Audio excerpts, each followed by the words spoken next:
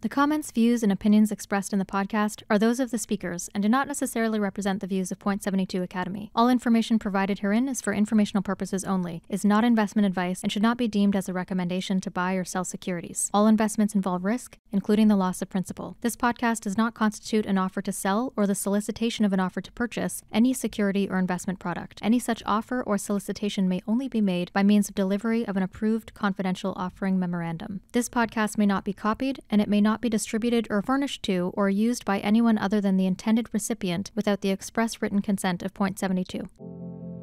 When we were starting the Academy program, one of the things that PMs constantly brought up was we don't want you to teach them our process, we want you to teach them a skill set.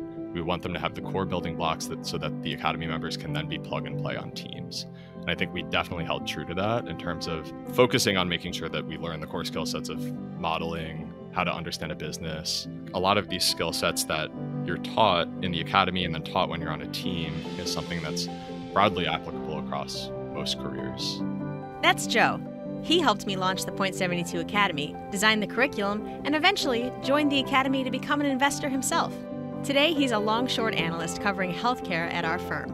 Our Academy graduates emerge from the program with financial modeling skills, research proficiency, and a deeper understanding of how to analyze companies. These are skills that can be applied to long-short investing, but also more broadly. In this episode, we'll show you where this career can take you. I'm Jaimi Goodfriend, director of the Point72 Academy. Since 2015, we've helped more than 125 recent grads and early career professionals discover an investing career and earn an analyst role with us. One of our goals when we envisioned the Academy was to take a holistic approach and teach skills and practices that would be applicable across all industries. In this episode, you'll hear from Joe Moynihan, who worked closely with me to architect, launch, and grow the Academy. I invited Joe to talk about why he joined the program he helped create and how he earned an analyst role at our firm. Then you'll hear from two investors at Point72 Ventures, Trip Schreiner, a managing partner, and Ishan Sinha, VP and Academy grad, comparing long, short, and venture investing, qualities that make a good candidate, and career advice for early professionals. Enjoy. Joe, thanks so much for joining us today. Thanks for having me. You helped us launch the Point72 Academy way back in 2015. And back then, you were a recent graduate with 1 year of investment banking experience. And you turned to today, and now you're a long-short analyst covering healthcare at our firm. Let's start at the beginning. What were those early days like? My role when I first joined the firm was a dual part role. Worked very closely with you on helping build out the curriculum, but also was working very closely with the Academy associates going through the program to help teach them, primarily starting with like modeling, but kind of how to ramp on companies and ultimately like how to like become an analyst. And then over time, it moved more and more into into a teaching role. So let's talk about where your career took you from that point, where we started building content and curriculum together. What happened in your mind next that made you want to move on from that, and what are the options you thought about at the time? I knew that I wanted to become an analyst at some point in my career. We spent about, I would call it maybe two-ish years helping like building out that initial Academy program, and we would create new content for each class, but we had built out like our core structure. And at that point, it became clear that the Academy program was a success. And so the next step was to expand it internationally. We were looking to build it in Asia and in London. I personally had never lived outside of the United States. And so it was like both a really cool career experience and life experience for me to move over to Hong Kong, because I got to kind of help build a business, which is something that I find incredibly interesting and valuable, but also got to interact a lot more like directly and more frequently with analysts and portfolio managers on a day-to-day basis, which like gave me more of a window into what that role kind of entails. What do you remember the most, or what would you say were some of the highlights of the curriculum when we first were thinking it through? I think one of the first things I learned when joining the firm was like what you taught me around know your customer. And so I think what was really interesting to me is a lot of people, if they were given the opportunity to build a curriculum for an Academy program like this, they would develop it in a vacuum and then kind of push it onto the end consumer. What was interesting to me is that, of course, we developed what our expectation was around what the core building blocks are to make a successful analyst, but we included our end consumer, the PMs, in every step of the process. And so the core skills being modeling, we had a number of professors come in who from esteemed universities that would teach things like corporate finance and operational strategy and modeling. But I think what was like equally as important was having these portfolio managers come in, be bought into the process, and have them come in and teach like, okay, you've developed these core skill sets that you would learn at an MBA, but how do you actually apply this to the real role? That tradition has definitely continued. Portfolio managers still come in and teach modules on their coverage to analysts at the firm. And so there's still a lot of interaction. So it's interesting. You actually went through the academy program, and I guess you probably, you're the best person to ask this question to. How would you say that the curriculum and the flexibility of the curriculum helped you adapt as you rotated through a few different teams yourself? When we were starting the academy program, one of the things that PMs constantly brought up was we don't want you to teach them a process. We want you to teach them a skill set. We want them to have the core building blocks so that the academy members can then be plug and play on teams. There's like a lot of these skill sets that you're taught in the academy and then taught when you're on a team that are kind of broadly applicable to a number of careers. As you can imagine, understanding how the markets work, understanding macro, understanding how companies make money is something that's broadly applicable across most careers. And so I've seen examples of people who, for example, who have data science backgrounds who wanted to try a career in investing, but found that this specific role wasn't for them. And they went and joined the market intelligence group at our firm, and are able to participate in the investing process, but really focus on the aspect of it that they enjoy. I've seen people go from public equities investing to things like venture capital, where you still get to analyze businesses and you're still able to value companies, but you don't have that day-to-day, second-to-second like stock price movement. And so I definitely think the skill sets that I taught in the academy, was taught in the academy, and now continue to learn on a day-to-day basis as a long-short analyst would definitely be applicable to other careers. So what made you realize you wanted to then pivot your career and move on to become an analyst? Just by nature of kind of being so involved in the academy program on a day-to-day basis, like the way that we structured the academy program for the most part is a template for, or is kind of mimicking what you would do as an analyst. And so I just think all in, it was something that was always in the back of my mind, and something that always appealed to me, but it took time for me to build the skill set to get there. So you decided to go through the academy program yourself, which is interesting considering that you helped build it. Why did you do that? Yeah, I mean, as you can imagine, there's a lot of differences between kind of teaching and doing. Even though I had been helping run the academy, it seems odd that you would run the academy program and then go into it, but they're just two very different skill sets. And so realistically, if I wanted to be placed on a team, I needed to have the practice and the muscle memory of kind of ramping on companies myself, coming up with my own views, building out my own models, and doing that over and over again. The academy program provided me with that opportunity, and I was very grateful that the firm was willing to underwrite that for me. So you graduated the academy. You ended up joining this healthcare team, and then I guess over time you've actually had additional academy grads join this team. What have you observed over time in terms of the graduate pool and how diverse and differentiated their thought process can be? Yeah, I mean, at the end of the day, like the whole purpose of why we started the academy program in the first place was to get access to talent that other firms couldn't, because everyone was fishing in the same pond. And we decided that it made a lot of sense to go directly to the universities to get access to all of the talent. We've hired a lot of people from a lot of different schools, different majors, come from different countries, like just a lot of different backgrounds. And I think it's been interesting that I remember listening to different pitches, like for our summer internship, for example, we'd have 40 interns pitch the same stock, and you could see we had interns who came from coding backgrounds, we had interns who came from science backgrounds, we had interns who came from liberal arts backgrounds, and they'd all pitch the same stock, and they would obviously approach it from very different ways. But those three like people could each have pretty excellent pitches. They would just be approached from very different ways, and their variant views would be based on different things.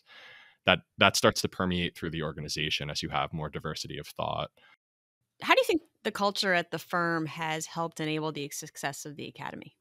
we have a culture where like analysts can really interact with each other, and I can talk with other PMs and learn from them. Like there's this like cross collaborative culture that exists at Point72 that I think isn't the case at some other companies. And so I personally have been kind of very pleasantly surprised at how invested a lot of like senior people at the firm are in developing younger people. And I think my career trajectory thus far at the firm's been like a testament to that.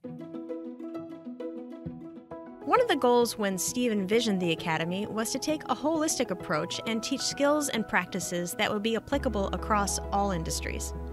You heard Joe talk about his journey within our firm, but we wanted to hear more about his path before he got here and how his hobbies and liberal arts education informed his way of thinking about the world. Growing up, my dad was a lawyer. When I was very young, that was what I thought my career path was going to be. So as a kid, I loved to read. As I got older, I always found it interesting to try to like understand what motivates very successful people, like what drove them and what got them to where they were, and like what were like pivotal points in their life that led to that. Like I think it's also just helped me in terms of asking questions. That's like this whole job. I knew like probably around the age of like 15, 16 that I wanted to move into like a career in investing. I like the meritocratic aspect of it. There is an element of if you do well, you get rewarded for that. I like that in every aspect of my life. I like meritocracy and like healthy competition.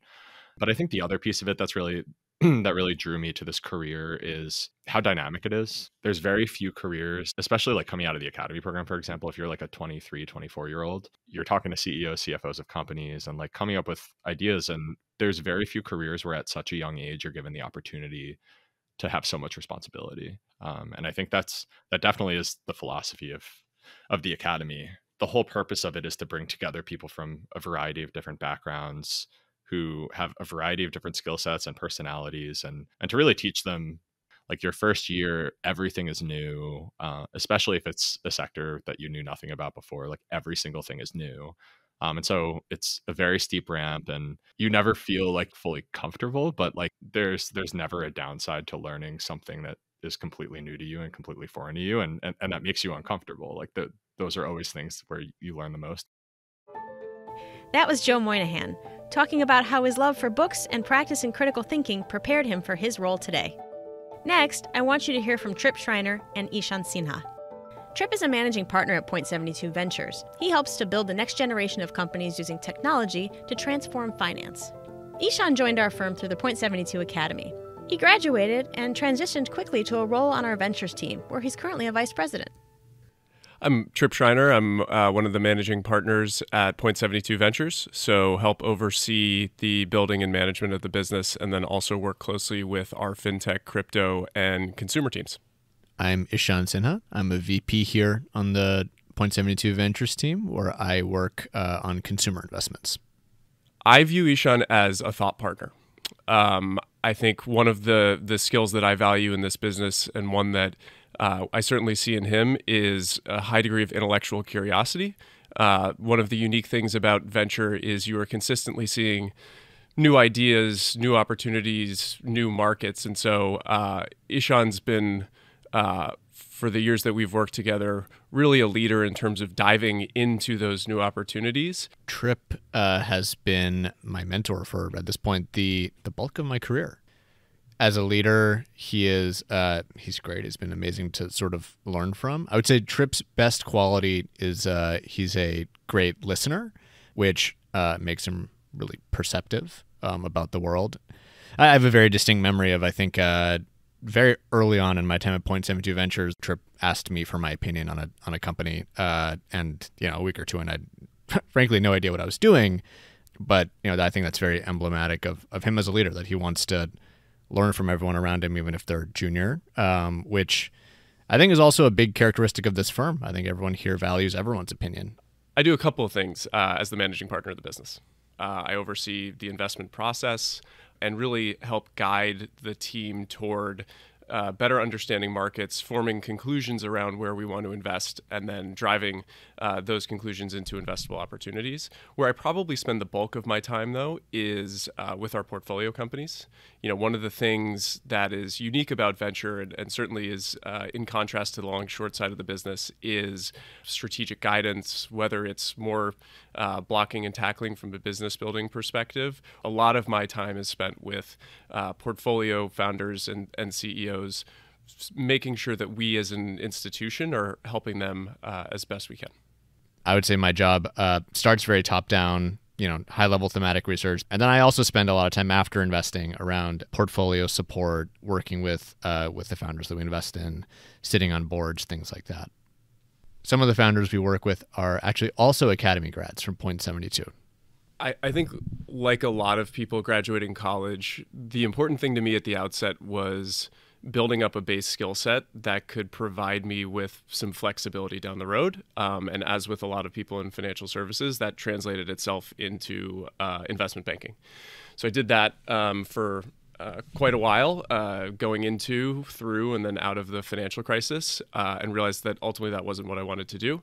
So I was able to make an internal move at the bank I was working at into an impact investing role. And so what that meant was we were making investments in businesses providing goods and services to lower income populations, mostly in developing markets.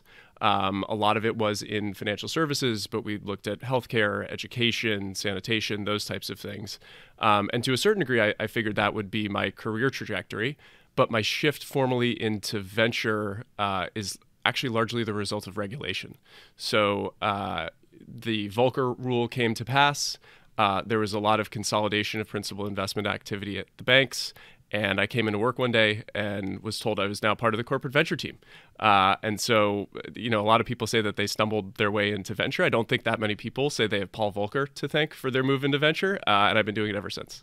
My dad is actually a founder, so I had exposure to, I guess, entrepreneurship really throughout my life. Fast forward a couple of years, graduated college, also went down the investment banking route, and ended up at Point72, where I joined the academy thinking I was going to be a long-short investor. The academy was great. I learned so much. I mean, like the core of that experience was evaluating businesses, right? And I picked up a lot of sort of, I guess you could call it, technical skills around financial modeling, which I candidly was not great at before.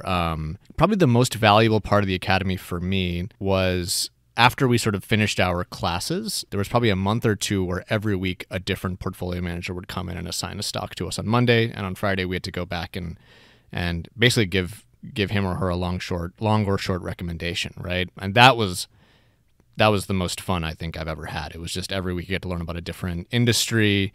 You get to really like build an opinion on something. Your opinion here was valued, and just got the chance to kind of deep dive into a bunch of different sectors and kind of learn what you like, what you don't like. And so from that, I just kind of learned so much about evaluating companies. And so in terms of how does that translate into venture, I mean, our core job is still the same thing, right? Is you meet a bunch of companies and you got to decide, which ones you want to invest in. And so there are certainly differences between the long-short role, which I was sort of trained to do, and the venture role. But at the end of the core of the job is the same thing.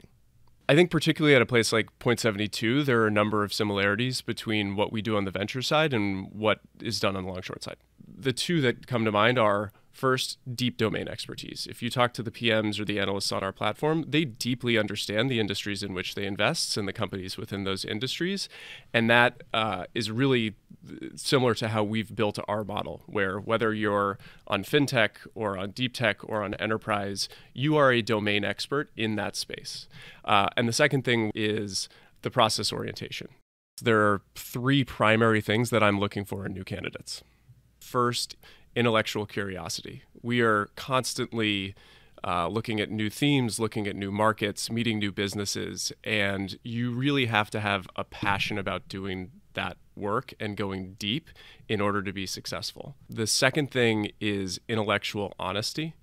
And I think within the venture space, it's a small universe, and it is one that runs the risk of groupthink fairly often.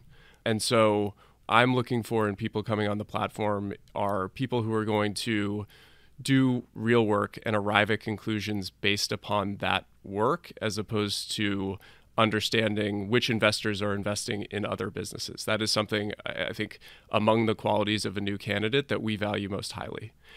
I'd add to that to say you have to have interpersonal skills in this industry.